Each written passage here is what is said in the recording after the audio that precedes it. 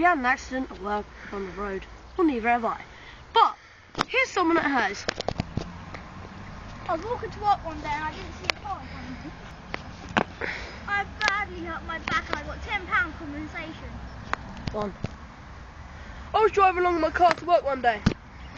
Something happened out of the blue. Jerry Clarkson came along in a speeding bullet car, Bugatti Veyron, and crashed into me. I was fine. I lied. But the Veyron looked in bad shape. It wasn't even my Veyron. Injury lawyers for us.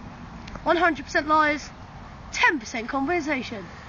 Just for your interest, we actually did make these people reenact it. They got fuck all for that. You're not bad.